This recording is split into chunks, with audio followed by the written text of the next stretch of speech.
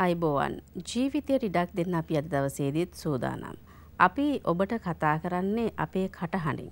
දැන් මේ කටහඬේ ඇතිවෙන විවිධ ගැටලු තියෙන්න පුළුවන්. කටහඬ සම්බන්ධයෙන්. අපි අද දවසේදී හිතුවා ඒ ගැන කතා කරන්නට ඕනේ කියලා. මේවා රෝග තත්වයන්මද රෝග තත්වයන් විදියට හඳුනාගත හැකි දේවල් තියෙනවද? ඉතින් ඒ වයේදී කටහඬේ වෙනස් වීම සම්බන්ධයෙන් ගැටලු ඇති වුණාට පස්සේ කළ යුතු දේවල් මොනවද? කළ හැකි දේවල් තියෙනවද? මේ ආදී කරුණු කාරණා සියල්ලක් අපි අද දවසේදී කතා කරන්නට හේතුව ආරාධනා කළා මිගමුව දිස්ත්‍රික් මහා රෝහලේ කතනහා භාෂා චිකිත්සක මයුරි බණ්ඩාර මහත්මියට ආයුබෝවන්. ආයුබෝවන්. මුලින්ම අපි දැනගනිමු මයුරි, දැන් අපි කතා කරන දැන් ඔබ කතා කරනකොට මට පැහැදිලි වෙනවා මේ හඬ නිකුත් වෙන නිසා. මම කතා කරන දේ ඔබට තේරෙනවා. එතකොට මගේ කටහඬ ඔබට ඇහෙන නිසා.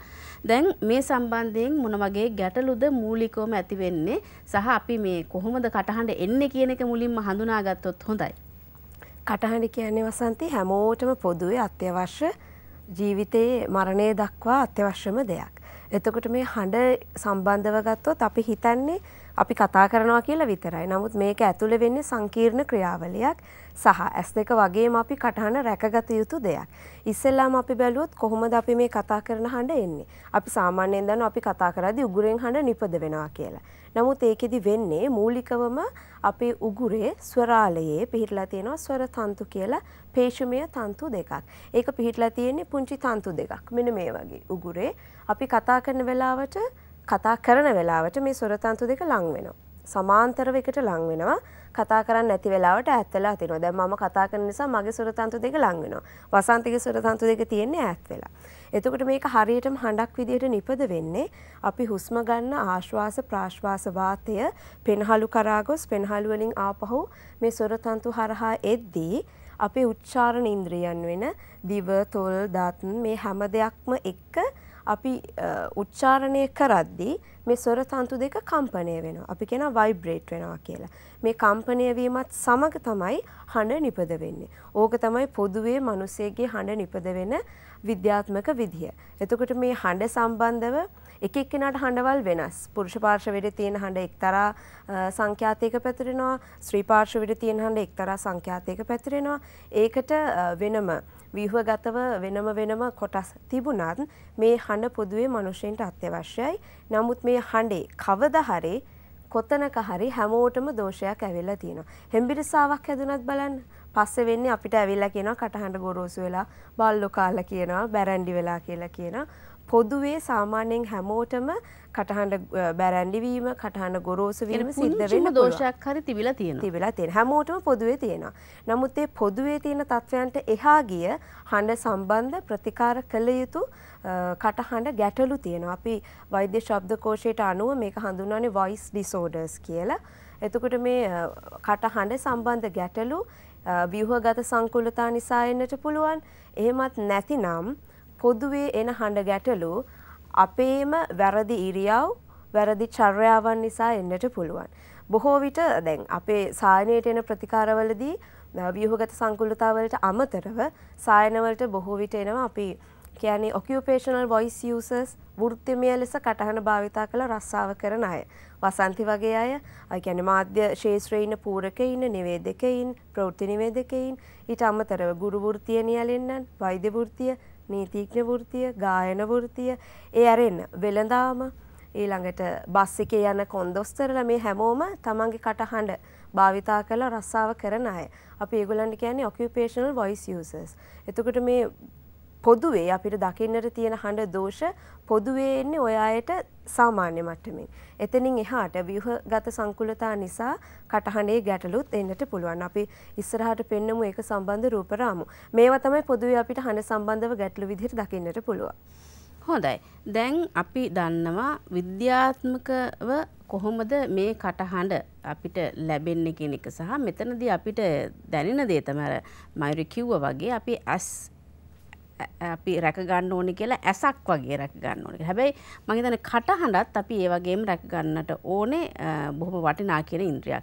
ඒ විතරක් නෙවෙයි මම හිතන්නේ ඇහෙන ශබ්ද ඇහෙන අපේ කන් දෙක පවා අපි රැක ගන්නට ඕනේ. ඉතින් අපේ ඉන්ද්‍රියන් හරි වටිනවා. මේවා අපිට ලබා දීලා තියෙන්නේ අපි ජීවත් වීමේදී ගැටලුවක් ඇති නොවි අපිට සාමාන්‍ය දිවි පෙවෙතක් නිරෝගිමත් දිවි පෙවෙතක් ගත කරන්නට අවශ්‍ය නිසා. හැබැයි යම් යම් රෝග තත්ත්වයන් නිසා යම් යම් ඇතිවන ගැටලු නිසා මේවායේ වෙනස්කම් සිදු වෙන්නට පුළුවන්.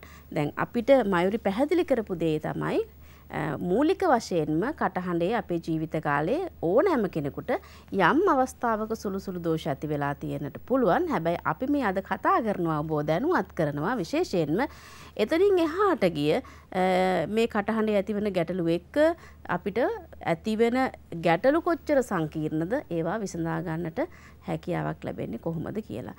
අපිට සාමාන්‍ය තත්වයට එහා ගිය අපේ කටහඬේ තියෙන ගැටලු මොන වගේද? අපි ඊට කලින් පුංචි රූපරාමුවක් බලලා එමු කොහොමද කටහඬ හරියටම නිපද වෙන්නේ කියලා.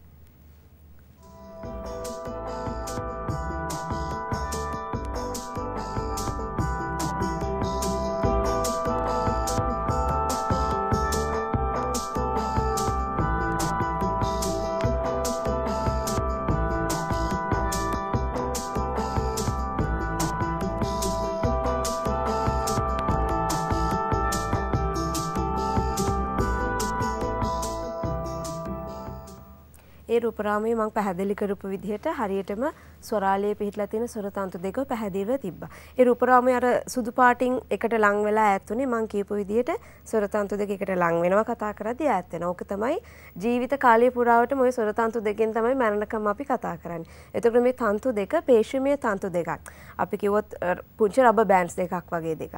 මේ දෙක රැක ගන්න ඕනේ අපිම තමයි අනිවාර්යෙන්. ඔය පේන සුදු පාට එකට ලං වෙලා ඈත් වෙන දුමුරු පාට කොටස නෙමෙයි සුදු පාට කොටස තමයි හරියටම අපි ස්වර තන්තු දෙක කියලා හඳුන්වන්නේ. එතකොට ඔය එන ඕනම ගැටලුවක් එන්නේ හඬ සම්බන්ධව ඔය ස්වර තන්තු දෙක ආශ්‍රයෙන්. අපි ළඟ තව මේ පින්තූර කිහිපයක් තියෙනවා. මූලිකවම ව්‍යුහගතව එන්නට පුළුවන් කටහඬ ගැටලු එන ස්වර තන්තුවේ ව්‍යුහගතව ඇතිවිය හැකි ගැටලු. අපි මේවා සාමාන්‍යයෙන් හඳුන්වනවා කුඩා ගැටිති කියලා. මේ අතේ කරගැට එනවා හා සමානයි. කරගැට නෙමෙයි. නමුත් කරගැට එනවා හා සමානයි මේ ගැටිති. චූටි ගැටිත්තක් නිසා මේ කටහඬේ දෝෂ එන්නට පුළුවන්. අපි මේ සායනවලදී හඳුන ගන්නවා මේවා vocal nodules. ඊළඟට polyp, ulcer. ඔය වගේ දේවල් අපි ළඟ පින්තූර කිහිපයක් තියෙනවා. ඔය පළවෙනියටම තියෙන්නේ ස්වර තන්තු දෙකේම යට චූටි ගැටිති දෙකක් තියෙනවා. ඔබට පේනවා ඇති. මේවා තමයි nodules කියලා හඳුන්වන්නේ. දෙවැනි රූපරාමුවේ තියෙනවා දකුණු පස ස්වර තන්තුවේ යටට වෙන්නට චුට්ටක් ඉදිමිලා වගේ මේක තමයි අපි හඳුන්වන්නේ පොලිප් එකක් කියලා. ඊළඟට කෙරවලේම තියෙනවා ටිකක් විශාල ගෙඩියක් වගේ පේනවා. මේක අපි අල්ස එකක් විදිහට හඳුන ගන්නවා. මේවා තමයි මූලිකවම ව්‍යුහගතව ස්වර තන්තුව ආශ්‍රයෙන් එන ගැටලු. එතකොට ඔය දේවල් වලට මුල් අවස්ථාවේදී ප්‍රතිකාර කළ යුතුයි. එහෙම නැතිනම් පසු වෙනකොට මේක පිළිකා තත්ත්වයක් දක්වාවත් වර්ධනය වෙන්නට පුළුවන්. ඔය වගේ ගැටිත්තක් තිබිලා කතා කරද්දි වෙන්නේ මේ වගේ අපි හිතමු චූටි ගැටිති දෙකක් තියේදී මේ දෙක කතා කරද්දි ඒකට ගැටෙනවා. එතකොට මේ ස්වර තන්තුව හරියට ක්‍රියාත්මක වෙන්නේ නැහැ. තුවාලයක් හැම වෙලෙම යම්කිසි දෙයක ගැටලා ඝර්ෂණය වෙනවා නම් තුවාලය වැඩි වෙනවනේ. ඒ හා සමානවම අපි ওই දෙක තියේදී දිගටම කතා කරගෙන යද්දී කටහඬ හොඳ වෙන්නේ නැහැ. තව තවත් වැඩි වෙනවා. මෙහෙම දෙයක් තියෙනවා කියලා මූලිකවම අඳුනගන්නේ කොහොමද? ඒකටත් අපිට හඬේ මේන තත්වයන් වලින් අඳුනගන්නට පුළුවන්. මල්ලඟ චූටි මේ රූපරාමුවක් තියෙනවා. විශේෂයෙන්ම අපිට ඕනම කෙනෙක්ගේ කටහඬක් ගොරෝසු වෙනවා නම් රළු වෙනවා නම් අපි කියනවා මේ හෝෂ් වොයිස් එකක්, කර්කශ වොයිස් එකක් එනවා නම් ක්‍රීකි වොයිස් එකක්, කිරිකිරි වගේ සවුන්ඩ් එකක් එක වොයිස් එකක් එනවා නම් එහෙවත් නැතිනම් අර අපිට ඇදුම හැදිච්ච වෙලාවට අපි හුස්ම සමග කතා කරන්නේ. ඒකට අපි කියනවා බ්‍රෙති වොයිස් කියලා. මේ වොයිස් ඔය වගේ විවිධ හඬෙහි තත්වයන් අනුව අපිට හඳුනා ගන්නට පුළුවන් මේ වගේ ප්‍රශ්න එනවා කියලා. මේ රූපරාමුවේ ඔබ දකින්නේ තවත් ව්‍යුහගත සංකූලතාවක් පළවෙනිම රූපරාමුවේ හොඳටම ස්වර තන්තු දෙක ඈත් වෙලා තියෙනවා. ඒක බොහොම සාමාන්‍ය මට්ටමේ පවතින ස්වර තන්තුවක්. දෙවෙනි එකේදී ලං වෙනවා. තුන්වෙනි එකේදී අපිට පේනවා ඇති වම් පස ස්වර තන්තුව හරි මැද්දට එනවා මිඩ් ලයින් එකට එනවා. නමුත් දකුණු පස ස්වර තන්තුව මැද්දට ඒ දෙක එකට ලං වෙන්නේ නැහැ. මිඩ් ලයින් එක එයා හරියටම ගන්නෙ නැහැ. හේතුව ඒ පැත්තේ ස්වර තන්තුව අපි කියනවා අකර්මණ්‍ය වෙලා කියලා. නැත්නම් පැරලයිස් වෙලා කියනවා. ඒ පැත්තට අංශ භාගය වගේ ඇවිල්ලා කියනවා. එතකොට මේ ස්වර තන්තු පැරලයිස් වෙන්න පුළුවන්, පැරසිස් වෙන්න පුළුවන්, භාගයක් වැඩ කරා වෙන්න පුළුවන්, සම්පූර්ණයෙන්ම ස්වර තන්තුව වැඩ කරන්නේ නැතුව වෙන්නට පුළුවන්. මේ කියපු ව්‍යුහගත සංකූලතා නිසා කටහඬේ ගැටලු වෙන්නට පුළුවන්. ගැටලු විදිහට අපි හඳුනගන්නේ හඬෙහි තත්වය වෙනස් වෙනවා. මම කලින් කිව්වා වගේ ගොරෝසු වෙන්න පුළුවන්, රළු වෙන්න පුළුවන්, කර්කශ වොයිස් එකක්, හෝෂ් වොයිස් එකක් එන්න පුළුවන්, බ්‍රෙති වොයිස් එකක් එන්න පුළුවන්. මේ හඬේ ගැටලු ඕනම වෙලාවක එනවා නම් දවසක් දෙකක් බලන්න. ඊට පස්සේ අනිවාර්යයෙන්ම මොකද්ද වෙලා තියෙන්නේ කියලා අවශ්‍ය සුදුසු පරීක්ෂණ වලට යොමු වීම ඉතාම වැදගත්. මොකද පසු කාලීනව මේක වෙන යම් තත්වයන් දක්වා වර්ධනය විය හැකියි. හොඳයි අපි බලමු දිගින් දිගටම තව ගැටලු හඳුනා ගැනීමට තිබෙනවා සහ අපිට පුළුවන් මේ රූපරාම මගින් මේවා පේනකොට ඔබට වඩාත් පැහැදිලි වෙනවා මොන වගේ තත්වයන්ද මොන වගේ ගැටලුද ඇති වෙන්නේ කියලා. එතනින් එහාට ගිහිල්ලා මොන වගේ පරීක්ෂණ මේ වගේ තත්වයන් වලදී කරන්නට ඕනද? මොන වගේ ප්‍රතිකාර ක්‍රමවේදයන් අනුගමනය කරන්නට ඕනද? කතන චිකිත්සාවේදීත් මේ වගේ තත්වයන් වලදී අපිට මේ රෝග නිවාරණය සඳහා උපකාර කරගත හැකිද? මේවත් අපි කතා කළ යුතු දේවල්. අපි කෙටි විරාමයක් අරගෙන කතා කරමු.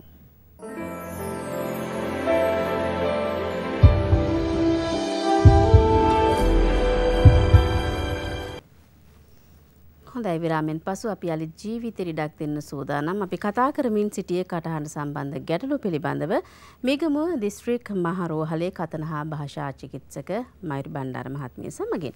මයුරි දැන් මට මතකයි දැන් සමහර අවස්ථාවන් සමහර චරිත සමහර පුද්ගලයන් අපිට මුණ ගැහිලා තියෙනවා. මේ හොඳට කතා කරගෙන යන්න පුළුවන්කම තිබිලා හදිසියේ කටහඬ නැති වෙලා යනවා. දැන් උදාහරණයක් විදිහට අබේවර්ධන බාලසූරිය අපේ ප්‍රවීණ ගායකයා එතකොට එතුමාගේ කටහඬ හිටි අඩිය තමයි නැති වෙලා ගියේ. එතුමාට කතා කරන්නට නොහැකි වුණේ. දැන් මේ කියන දේත් එක්ක දැන් ඒ වගේ මට පුද්ගලයෝ කීප දෙනෙක් හම්බෙලා තියෙනවා. ඔවුන් ඉතාම හොඳින් කතා කරා. ඊට පස්සේ හිටපු ගමන් කටහඬ නැති වෙලා ගියා. දැන් මේ ඔබ කියන කාරණාවත් එක්ක සම්බන්ධතාවයක් තියෙන තත්වයක්ද මේ? සමහර විට වෙන්නට පුළුවන්. දැන් මං කියපු විදිහට නොඩියුල් එකක්, පොලිප් එකක්, අල්ස එකක් තියෙනවා නම් ඔබේ කටහඬ වෙනස් වෙලා කියලා ඔබ දන්නවා. ඒත් ගොඩක් වෙලාවට අපි කරන්නේ නෑ ඔක හරියයි ටික දවසකින් හරියයි කියලා හිතලා දිගටම ඒ කටහඬින්ම කතා කරනවා. කටහඬ පාවිච්චි කරනවා. දීර්ඝ කාලීනව එහෙම කටහඬ පාවිච්චි කරනවා නම් ඒක පසු කාලීනව සම්පූර්ණයෙන්ම කටහඬ නැති වී යාමේ තත්වයකට පවා එන්නට පුළුවන්. ඒ ඇරෙන්නට ඒ සම්පූර්ණයෙන්ම ස්වරතන්තු ආශ්‍රිත වෙන තත්වයක් නිසා ඒ ඇරෙන්නට වෙනත් රෝගී තත්වයන් නිසා කටහඬ නැතිවීමේ හැකියාවක් තියෙනවා. උදාහරණයක් විදිහට අපි හිතමු ස්නායුගත රෝග. සමහර විට පාකින්සන් වගේ ස්නායුගත සම්පූර්ණයෙන්ම ස්නායුගත රෝග තියෙනවා නම් එතකොට මේ ස්වරතන්තුව ක්‍රියාත්මක වෙන ප්‍රදේශයට අවශ්‍ය සංවේදනයන් ලබා දෙන ස්නායු ක්‍රමයෙන් අඩපණ වෙලා සම්පූර්ණයෙන්ම ස්වරතන්තු නැතිවීමේ හැකියාවක් තියෙනවා. ඒ ඇරෙන්නට බොහෝ දුරට ස්ට්‍රෝක් එකක්. අපි කියනවා ආඝාතයක් කියලා. මේ අපි කියන්නේ අංශභාගය හැදෙනවා කියලා. ඒතර මේ ස්ට්‍රෝක් එකක් එනවා නම් සිවිය තත්ත්වයේ, ඊට උග්‍ර තත්ත්වයේ ස්ට්‍රෝක් එකක් ඇවිල්ලා තියෙනවා නම් සම්පූර්ණයෙන්ම කටහඬ නැතුව රෝගී වෙලා ඉන්නවා. අපි ඒකට කියනවා වෙනම තත්වයක්. ඒක ග්ලෝබල් ඒෆේසියා කියලා. ඒක වෙනම තත්ත්වයක්. නමුත් හඬ නැතිවීමේ හැකියාවක් තියෙනවා. ඒ වගේ ස්ට්‍රෝක් වේවා, ඩිමෙන්ෂියා වේවා, මේ පාකින්සන් වේවා මේ වගේ ස්නායුගත වෙනම රෝගී තත්වයන් නිසා විශේෂයෙන්ම පිළිකා, උග්‍රාශ්‍රිතව පිළිකා, පෙනහළු ආශ්‍රිත පිළිකා මේ මං අර කියපු මේ මාර්ගයට අවශ්‍ය ඕනම තැනක පිළිකාවක් ඇති වෙනවා නම් කටහඬ නැතිවීමේ හැකියාවක් අනිවාර්යෙන්ම තියෙනවා. අපි ඒ තත්ත්වයට කියනවා ඒෆෝනියා තත්ත්වය කියලා වෛද්‍ය ශබ්දකෝෂයට අනුව. එතකොට පිළිකාවක් නම් ඒ අවශ්‍ය මූලික ප්‍රතිකාර වලින් පස්සේ කතන භාෂා චිකිත්සාවට යොමු විය යුතුයි. ආඝාතයක් නම් මූලික වෛද්‍ය ප්‍රතිකාර වලින් පස්සේ ඒ සඳහා චිකිත්සක ක්‍රමවේදයන් වලින් කටහඬ ලබා ගත හැකියි. පාකින්සන් තත්ත්වයේ වුණත් එහෙමයි. ක්‍රමක්‍රමයෙන් ස්නායු දුර්වල වුවත් ඒ ස්නායු වලට අවශ්‍ය නියමිත උත්තේජනය ලබා දෙන්න අවශ්‍ය ව්‍යායාම කරලා කටහඬ යම් තාක් දුරකට තියාගෙන ස්ථාරව තියාගන්නට හැකියාවක් තියෙනවා මේ චිකිත්සක ක්‍රමවේදයන් මගින්. හොඳයි දැන් අපි මූලිකවම කතා කළේ කටහඬ සම්බන්ධ ගැටලු. දැන් අපි දන්නවා කටහඬ ඉපදෙන්නේ කොතනින්ද කියලා සහ මේකේ ඇතිවන ගැටලු මොනවද කියලා. දැන් අපිට එවැනි තත්වයකදී මූලිකවම කරන්න පුළුවන් පරීක්ෂණ මොනවද? එකක් අපිට පුළුවන් කතන භාෂා චිකිත්සකවරයෙක් වෙත යොමු වුවොත් වෘත්තිමය වශයෙන් ඔවුන් පළපුරුද්ද තියෙනවා. කටහඬක් ඇහිච්ච ගමන් ඔයාට තියෙන මේ ප්‍රශ්න කියලා අඳුන ගන්නට. වොයිස් ඇසස්මන්ට් එකක් කරනවා ඒගොල්ලෝ. හඬේ තත්ත්වය පරීක්ෂා කරනවා. ඒකේ පිච් එක කොහොමද? රෙසොනන්ස් එක කොහොමද? අනුනාද තත්ත්වය කොහොමද? ඊළඟට ඒකේ ලවුඩ්නස් එක කොහොමද? ඒකේ ක්වොලිටි එක කොහොමද? මේ වගේ ලොකු තත්ත්ව පරීක්ෂාවක් කරලා ඔවුන්ට පුළුවන් හඬේ තියෙන තත්ත්වය මූලිකවම අපි කියන්නේ ස්ක්‍රීනිං ඇසස් කරන්න. ඊට අමතරව උපකරණ භාවිතා කරලා අනිවාර්යෙන්ම අපි උපකරණ භාවිතා කරලා නැවතත් හඬ පරීක්ෂා කරන ස්වර තන්තු දෙකට මොකද වෙලා තියෙන්නේ කියලා බලන්න. එන්ඩොස්කෝපි එකක් කරන්නට පුළුවන්. එතකොට ලැරින්ගොස්කෝපි එකක් කරන්නට පුළුවන්. ෆීස් එකක් කරන්නට පුළුවන්. මේ වගේ උගුර කන නාසය සම්බන්ධ විශේෂඥ වෛද්‍යවරු සහ කතනහා භාෂා චිකිත්සකවරුන් එකතු වෙලා මේ දෙක කරන්නට පුළුවන්. කරලා එතකොට අපිට එනවා පික්චර් එකක්. ස්වර තන්තු දෙක කොහොමද වැඩ කරන්නේ ඇත්තටම. මේ වෙනකොට තියෙන තත්ත්වය මොකක්ද කියන එක. ගැටෙතක් තියෙනවද? ඒකේ පැත්තක් පන නැද්ද? චුට්ටක් පන නැද්ද? නැත්නම් මස් දැල්ලක් ඇවිල්ලාද? මේ දේ හරියටම ඇහෙන් බලලා හරියටම එතකොට නිර්ණය කරන්නට පුළුවන්. ප්‍රතිකාර හරිම ලේසියි එතකොට.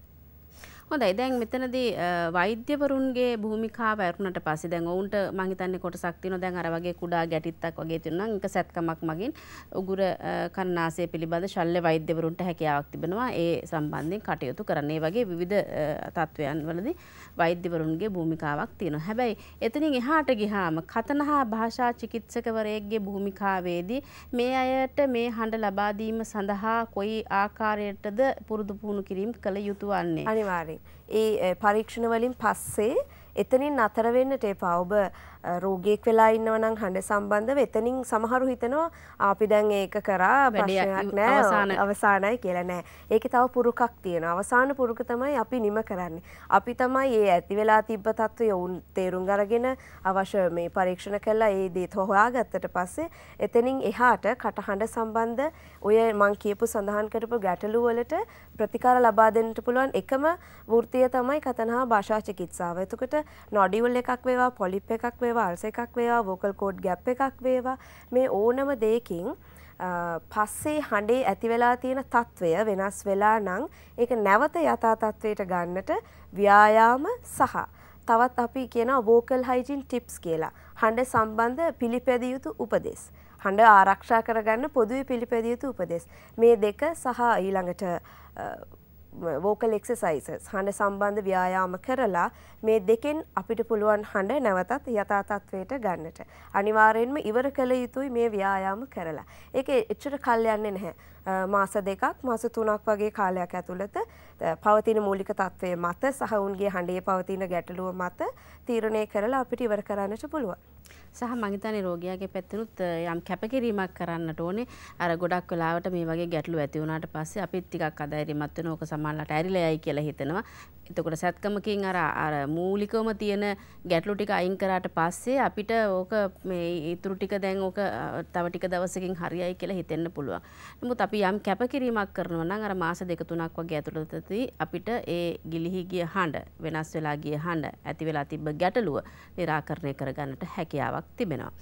අද අපි කතා කළේ කටහඬ සම්බන්ධව ඇතිවෙන ගැටලු ඒ එක්කම කොහොමද මේ ගැටලු ඇති වෙන්නේ මේවා निराකරණය කරගන්නේ කොහොමද මෙතනදී කතනහා භාෂා චිකිත්සකවරයෙක්ගේ කාර්යභාරය කොයි වගේද මේ කරුණු කාරණා පිළිබඳව මේගමු දිස්ත්‍රික් මහරෝහලේ කතනහා භාෂා චිකිත්සක මයුරි බණ්ඩාර මහත්මිය සමගින් බොහොම ස්තුතියි අද දවසේ අපේ මැදිරියට පැමිණියාට මේ පිළිබඳව සාකච්ඡා කරන්නට ඒ වගේම අයත් එක්ක අපි ඉදිරියේදී තවත් බොහෝ කරුණු කාරණා තියෙනවා මේ කතනහා භාෂා චිකිත්සාව සම්බන්ධයෙන් අපි දැනගත යුතු කරුණු කාරණා.